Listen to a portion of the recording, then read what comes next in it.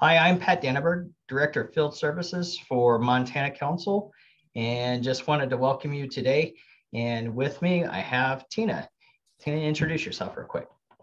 Hi, I'm Tina O'Donnell. I'm the district chair for Mountain Valley District in Belgrade, Montana. And Tina, we're here today to talk about the finance workbook that any of our activities across the council can use. Really and truly, we're asking each district and the events that we as a council do use this workbook. The finances, the budgets, the ability to submit for purchase orders and check requests and get your money paid back. All of that stuff is in here. We really won't go through the procedures, right? That'll be a separate video, but Tina, if you wouldn't mind, go ahead and start sharing the screen and tell us about this workbook that we've got. All right. So this is an Excel file that we will share out with everyone, all of the district chairs, and then they can disseminate this out to their activity chairs that are running their district activities. So that's the intent on here. It's also intended to use for Montana Council activities like NYLT or Wood Badge or Commissioners College, anything like that. So what I've done is I have one workbook and then it has multiple worksheets you can see down here on the bottom, and we'll just real briefly go through this and with a sample that I've got ready to go and just kind of talk about it. So when you open up the workbook in Excel, you'll see the first tab is the instructions, and this kind of tells you, how to navigate in through it. It also talks about each tab of the document, so we have all that there. I'm not going to go through it line by line, but I'll pretty much hit on these items as we go through each tab or worksheet. So let's go ahead and get started. So we recommend that you save this activity workbook in your council provided Google Drive, and then you can send the link out to people who are working on the activity with you. You can also share that with your district executive or your council staff advisor if you're working with one of those on a council activity. The workbook does use formulas to populate cells in other worksheets so that you don't have to enter the information over and over. And basically how it's set up is you kind of start from the left, activity registration, and you work through all the tabs there. Please only edit the main, or do not edit the main cells of the template. You'll see when we go into one that there's some gray highlighted cells that you can edit. And those, I have it locked down on Excel just so that it's real easy for non-Excel users to use. However, if you do open this in Google Docs, it doesn't necessarily protect any of the cells on there, so you can type anywhere. So I'll show you, kind of demonstrate that in here when I'm speaking about. But if you need any assistance, you can go ahead and email me and I'll get to you as soon as I can. I do have an 8 to 5 job, so I'm not necessarily able to respond right away, but I will try to help you out. So we're just going to click on our first tab down here at the bottom. It's the activity registration. We've combined all of the district and council activities into one. So if we click on this drop-down box, we just need to select our district or our council. So I'm just going to pick Mountain Valley District because that's where I'm located at. And then the next thing we're going to do is select the district activity project code. These are listed alphabetically by district. So I kind of just put some little acronyms into some of these because the names were kind of long, like MTC for Montana Council. So and these project codes are what helps the accounting department at Montana Council to identify which activities being ran, and everything can be allocated to that. So I'm going to say this is a camporee. So my activity project code is 212. So I click on that and I'm ready to go. This is important, and the district executives will review this information to make sure it's selected. But if you can see, I have populated this to where when I go on to subsequent tabs, you can see up at the top there that it puts Mountain Valley District and then the 212 project code in there. So on here, I'm not going to type in everything. We're just going to high level, but the purpose of this activity. Hey, Tina, real quick. Yeah. So just to clarify, also with that drop down where you selected Mountain Valley District, if there's another activity in there that doesn't show up in the list, we can reach out to you. People can reach out to me. We can get that project code and district lined up in there so that they can still have access and use this workbook, just in case we missed one or something like that. Yep, perfect. Or if things change, you rename yours. We recently in Mountain Valley District kind of changed some names and things on it. So yep, totally, we can do that.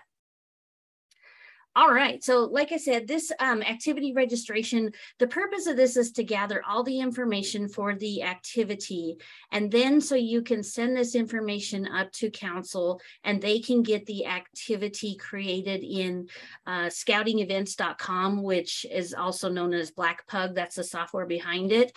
And so you just basically type information in the gray cells here.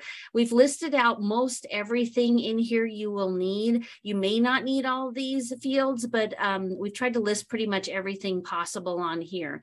So enter as much as you can on here. And the purpose is to give council enough information and your district activity person chair to provide enough information so there's not the back and forth emails that, you know, what's the cost, what's the date, what's the amount, you know, all that kind of stuff. So that's kind of what we're going for here. So I'm just going to type in a little bit of information. And as you can see, I'm typing in the light gray here, those fields. And if I try to click in one of these fields over here, these are protected, and you can of course unprotect them if you're familiar with Excel, but otherwise you would just stick in the gray cells. We don't want you to edit too much of this information, but we do acknowledge that, you know, there are some changes that need to be made too.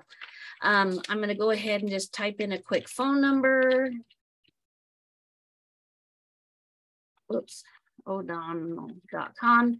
Who is your event staff advisor? So every event should have a staff advisor. It might be your district executive, Renee Stevens for mine, and or it might be someone at council if it's a council activity.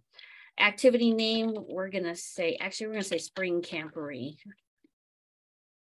You list out a short description, including what to wear, where it's at, your theme, you know, that kind of stuff. We're just gonna say is chopped food program.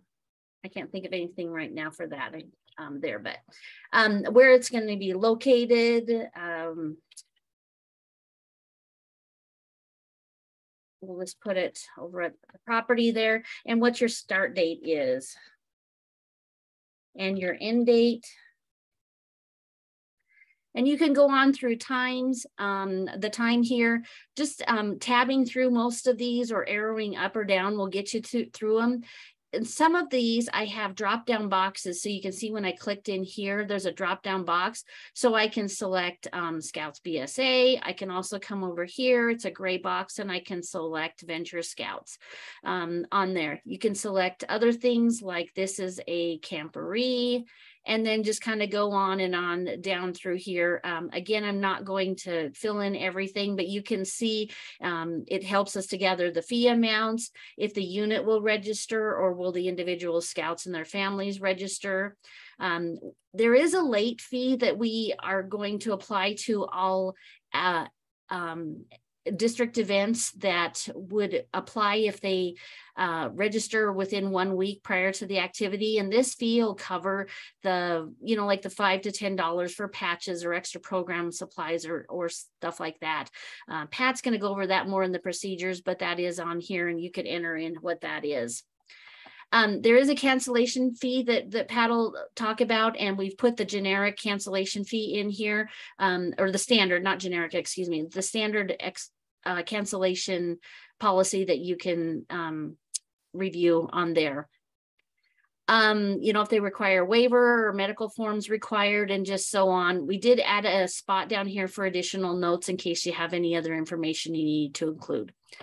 So once you fill this out, oh, sorry, yeah. So Tina, really and truly, the intent of this sheet is for us to be able to ask the questions for that activity or event planner and be able to sit down and say, all right, I give you all this information and it goes to the scout office. They should be able to get it on the website and on the calendar and have all the questions asked and answered so that we can populate it for any leader wanting to register for that activity, right?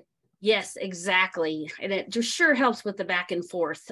We've used it for several activities, and it really, when it's used, it does really help. Yeah, it should be able to speed up the process of, if you fill this out and answer all the questions, it really helps in being able to not delay the process of posting something because we asked all the questions on the first time. Yep, exactly.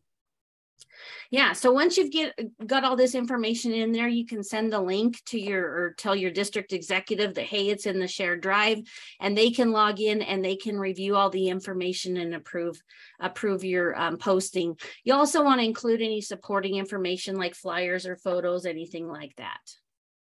Yep. So that's our registration. That's where it kind of starts with. The next one tab we have here is the activity checklist. And this is, as you can see, the activity date is here. So this is when our camporee is going to be. And what this checklist is doing is it's just listing some of the main items that you need to complete to run a district event, including, meeting with your district chair and your budget process and the NCAP and so on there. So what it does is it has mathematical formulas that you can that'll go off of your activity date, which you populated on your registration, and then it figures out the due date. So by March 20th, we should have worked with our NCAP team. By March 20th is pretty much when we do most of these. If you do want to change these dates, you can simply right-click over this activity checklist and select Unprotect Sheet. And let's say that NCAP we need to work with them. It's more complicated and we need to work with them for 90 days out. So I'm just typing in -90, and then it changes that date. That's a formula you can see up here. It changes that formula to where it'll tell you when 90 days is. So then right click again and just protect the sheet and just say okay. And so then you can't enter back into there. So when you've got these items complete, you can just say, type in the date that it was completed or whatnot. If you have some other activities or tasks that need to be completed, you can enter them in these light gray here. So we could type in contact Forest Service. And we need to do that. Oh, I had a type in Forest Service. And 45 days out. We just enter in -45. It'll do the math for us. And there we go. Then we can see down here on activity day is May 19th.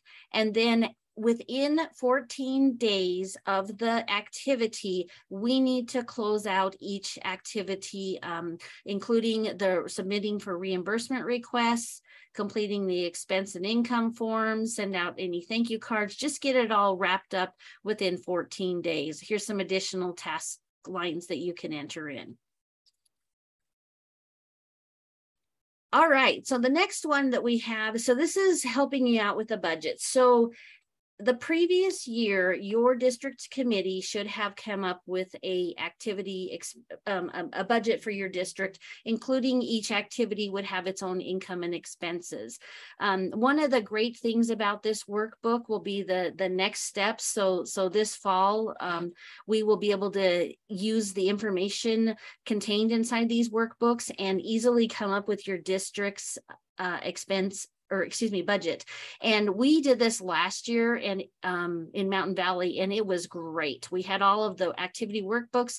I think it took us about 2 hours to come up with it, rather than before it was forever. So this is what I'm really excited about, and we'll do a separate training on that, what we can do there. But this just gets you going. So if you take that information that's contained in your budget for this activity, so Mountain Valley District Camporee, we have budgeted for patches. So we're just going to type in patches. And that's a program expense. You can see that here. Well, you type in an description there, and over here in this column, you can see my drop down, and you select the expense account number. So I pre-populated all of the applicable expense account numbers for program. So we're going to select, it's just program, or actually Patches, excuse me, is recognition for youth. And then we can enter in how much we budgeted for that. So we budgeted $100 last fall for this activity. Then we have our porta potties. I always have to have those for camporees. And we can click this down because that's related to our facilities. And here's supplies janitorial number 8105. And we budgeted $150. I'm just going to do a couple of these. So we had, let's see, it's not campfire, it's Cracker Barrel. There we go.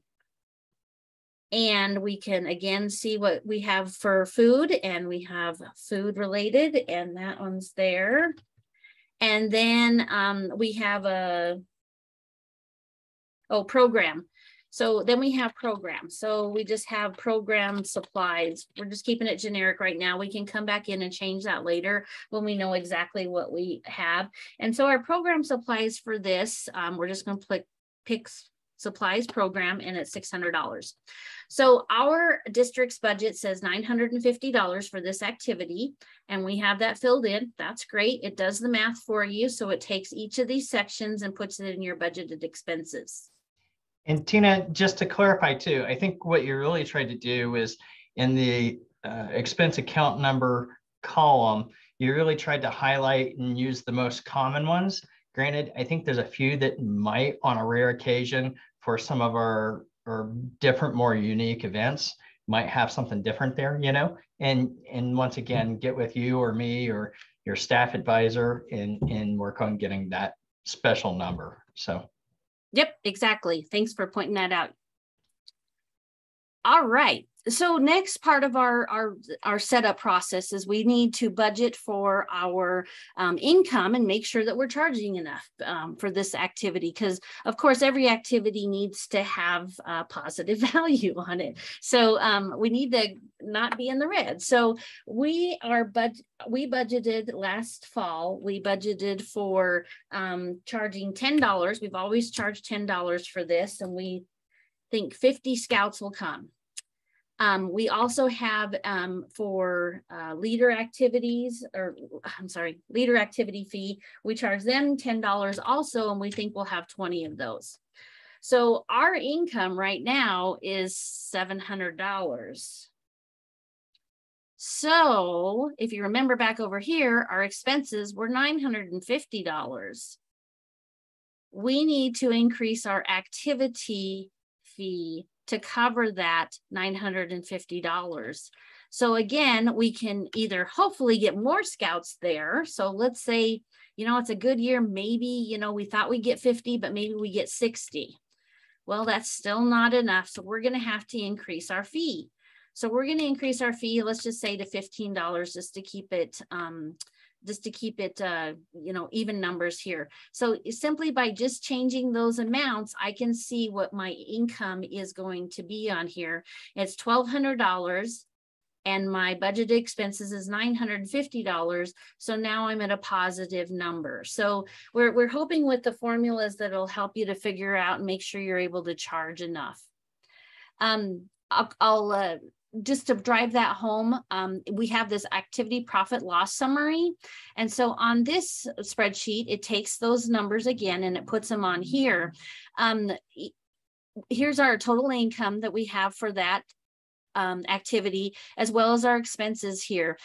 We have implemented, actually it's kind of always been around, but we're just making it more formal, that there's an administrative fee of 10%. And this administrative fee helps cover the software, also any printing, any marketing, any geofencing, any of that kind of information that we use, and council resources that we use on that. So that's that amount there, and it's just 10% off the income. And then also the contingency fee, we do this 5% fee is another fee that we've always had, and that is to cover any increase in costs since you budgeted for it. An example of that, and 5% doesn't cover it, but porta potties in the Gallatin Valley, prior to the big construction boom, they were pretty reasonable. And then when there just wasn't a supply, the cost went through the roof. Obviously $60 wouldn't cost or help us there. But anyway, just as an example of what we're doing there. You can also on here see all of the other budgeted expenses all here in this category. So this is just kind of a nice way to, meet with your district executive or staff advisor and kind of go over the budget and make sure that you're charging enough. And like I said, you can just easily, on the income, you can easily bump that up to see if you're covering enough. So after the activity, I'm just going to continue on with this because this is pretty much where we're at here. So after the activity, you'll come back into your workbook and you'll add in the actual expenses. So our patches were actually 125. Now, thankfully, we had that 5% contingency fee in there that will help us out in that area. Our food down here was actually 75. Oh, we're doing good. This is good. Our porta potties, here we go. We were $50 over budget on those. And our program, we had budgeted $600 and we had $550 in program expenses. So we actually, with the adjustments made, we actually stayed on budget here. So 950 was our budgeted amount, and we stayed on budget for actual expenses. So what this does again is come over to our profit and loss summary, and we can see because we've only entered in our expenses, then it just only shows that amount. So if we go to our activity income, so this was our budget estimation section here. And then down here in the activity actuals is where we're going to actually, how many scouts did we have come? We had 52 scouts come and we had 23 adults come. So when we plug in those numbers, our actual income was $1,125 and we had budgeted $1,200. So it's a good thing that we had increased the cost a little bit because our numbers were basically down from what we had budgeted on there. If you were to sell any like a trading post items, you could put those here, but just note that those values are not included up in the totals up here. But in case you wanted to put widgets down or whatever, you could say how much you sold on there. Also on here, I included unit number. You can type in the unit and how many scouts and leaders attended. If you'd like, this again does not include up in the totals, but it's just something to help you. Like for the next year, you can look back and say, oh, 636 didn't come. I wonder why. Maybe we should reach out to them and tell them how great of an event this is. So I'm just going to come back over to our profit loss again, and you can see by entering in our budgeted and our actuals now, we made $6.25 off of this activity. Again, good thing we took a look at it and we increased that fee a little bit, and so that this activity wasn't in the red. The last part I'll just talk about the income is we are owed money, $1,125 for this from the units that came. And by using scoutingevents.com, we'll talk more about it in the procedures, but the money goes directly to the council. And so then you can use the reports in Scouting Events and you can find out how much was received up at council. So like, let's say at the event, you received $125 in a check from one and council had collected $1,000 through Scouting Events. So there's our $1,125 and we can see that we're all closed out. We don't owe any more money and money's up at council. And then this $125 we collected will be deposited into a council account here in Bozeman. Anything to add on that, Pat? No, I think the big thing is if you we'll scroll down on the sheet some, Tina. This one? Yeah. So I mean, when you start looking at other sources of income, your trading post. If it's a day camp and you're running a little trading post there and you're selling snow cones or candy bars or leather things or whatever, you can start to include some of that and start to figure out some of your budget stuff in this. So the other thing too to consider is, I'm one of those, like, I don't necessarily always think we have to charge the same amount for our adults, right? So if we've got an adult attending the activity, we can charge them less, maybe just enough to cover the cost for them attending, and then build the rest of the program needs into the cost for our scouts to attend. So, but just a couple of thoughts there, nothing big. Great points. All right, so our next tab is really important, as we have all learned and we take leadership courses about kind of like start, stop, continue, but the activity summary. This is just a way to recap everything that happened, high level, not super detailed, but things that you can turn over to the person next year. So let's say you, everybody that ever led an activity for a camporee has moved away, and you have some new leaders who are willing to help out. Well, this is something you can give them and say, hey, here's the activity summary from last year, and this is what we did. We have a description of it. We also include, positions like, who transported the porta potties. I always use the porta potties because they're always so important, but we can put down, the name and what unit they're with, emails, all of that. There's also what you should put in here is like contacts with the Forestry Service. Who have you talked to in the past with like the Avalanche Center or what have you? So you can put all that information into one location here. Job descriptions, you got things like ordering patches there. Who designs the patches? Who coordinates the porta potties? Who goes shopping for Cracker Barrel? Things like that.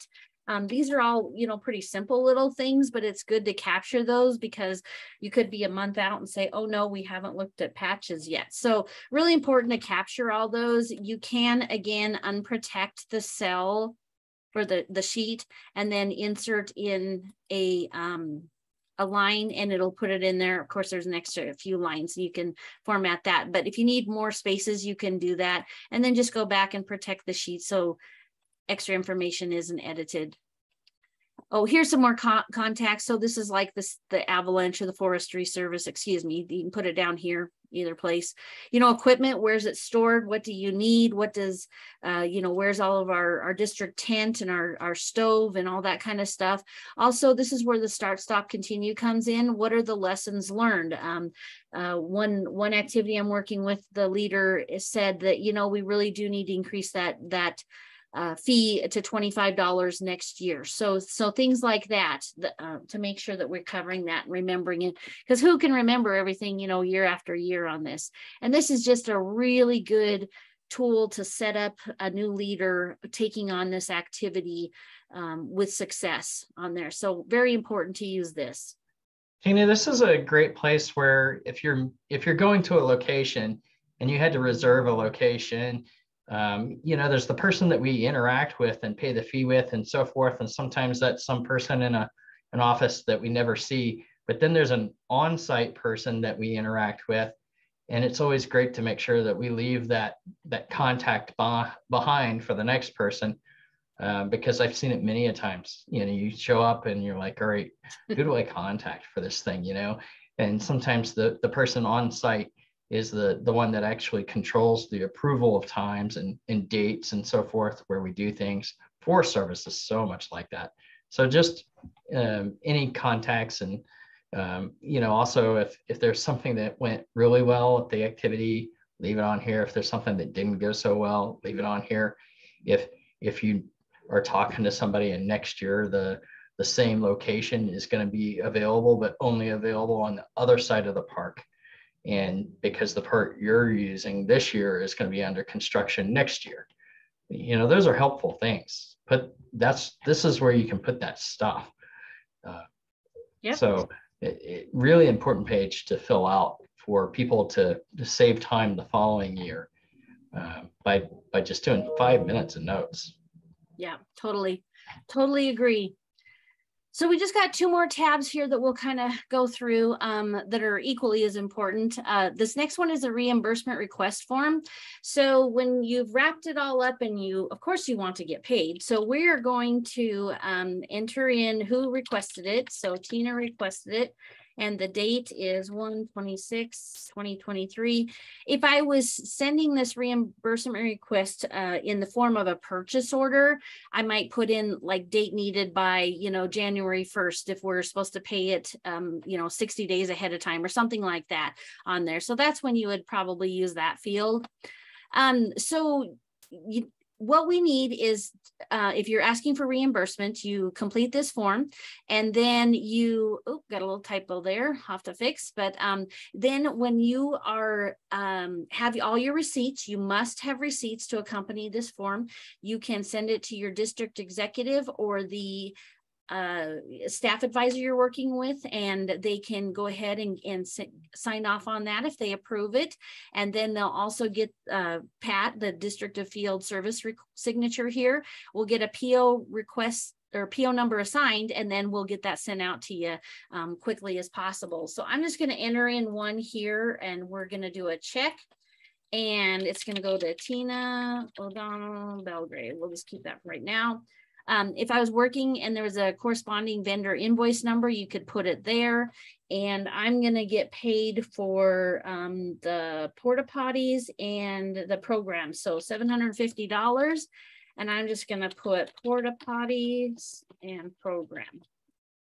And I don't have to go into too much detail here because over on my activity expenses, we've changed that to who the porta potties was to Kerplunk, and the patches was to ABC Patch Supply, and this was program supplies was at Costco. I don't know where it was, but anyway, just to show you. So there's corresponding information across there, but we just want to have an expense description to line it up with. And then whoever else submitted the other couple $100 in items, we would fill that in for them too.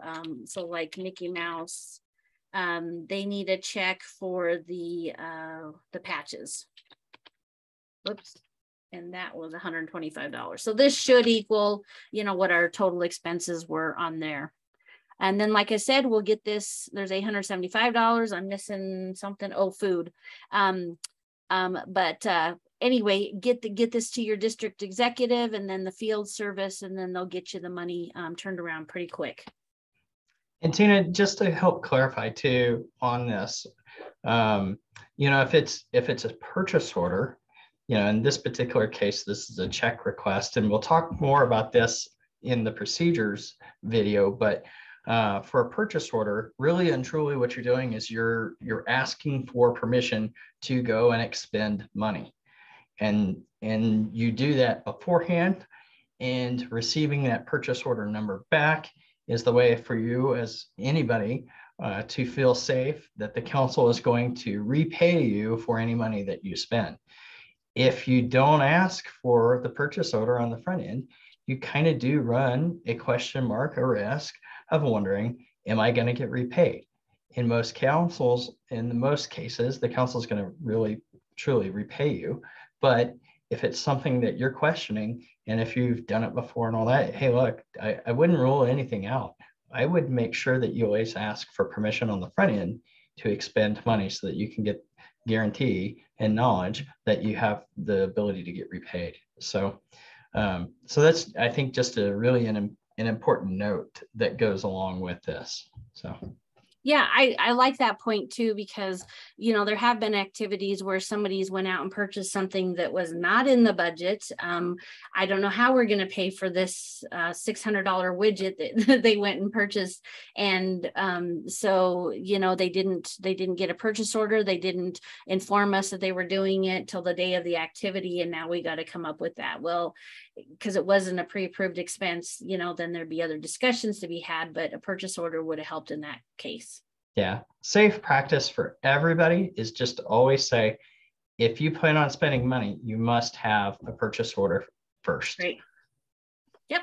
And you can do that simply on here. Just select purchase order and send it ahead of time. Yeah.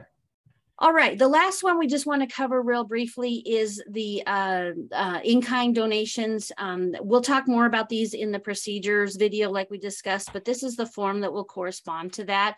This is really an important form to fill out if you are getting donations from like we have a gentleman who always seems to provide us with prizes for our camporees. So if he were not able to provide us a prize, let's say for the fall camporee, we would have to go out and buy those. Well, by filling out this in-kind form, in-kind donation form, we also, we know and we capture how much money he spent on prizes, so we can factor that into our budget. Even though it's being paid basically by him, we can still account for it. So it's really important that you capture that. It also ensures that they will receive a donor receipt at the end of the year from the accounting department at council on there. Anything else to add real briefly on that? I think the important part on gifts in kind is sometimes we have an activity and somebody has donated something year after year for that activity. This is that form to help make sure that you put acknowledge in it. Granted, the activity summary helps with that too. But if you're putting it in on this sheet and acknowledging that you had a gift in kind, then people have the ability to make sure that they go back and ask for that person to help support again the following year. Because if you don't acknowledge it one year, you've got a different chair for the next year, then what really happens is now all of a sudden the next year somebody's paying for it because they didn't know that they could go get it for free somewhere else. And in the long run, if they wind up paying for it, then that's going to take the activity fee for the event and cause it to go up in price in the long run. So, which is, of course, what we're trying to avoid in this situation is causing prices the next year to go up. So, great point. Yeah.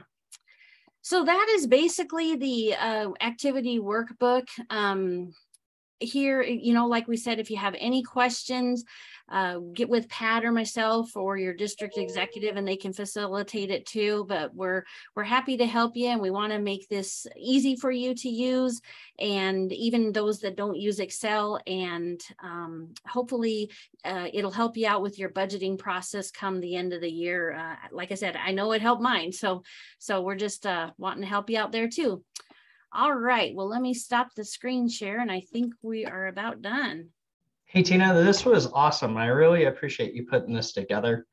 I know you've little bit of trials going through it and making sure you used it, but it's been really successful and helpful for you guys in Mountain Valley District, and hence the reason why we share it across the board for everybody now, because it just helps us be a little bit more organized, helps volunteers and that are out there doing these activities know what happened the prior year, but also know, even more importantly, that they've got a budget, how and where they can spend money. And it also gives them the safety of understanding that they can get repaid for the expenses that they incur. So, but great job in this, really good job. Thanks. So grateful that you're doing it, that you've put this together and leading the charge for us. So, Tina, any other last statements or thoughts on this?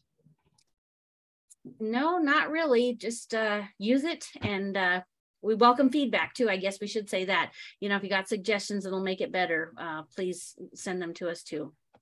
Sounds great.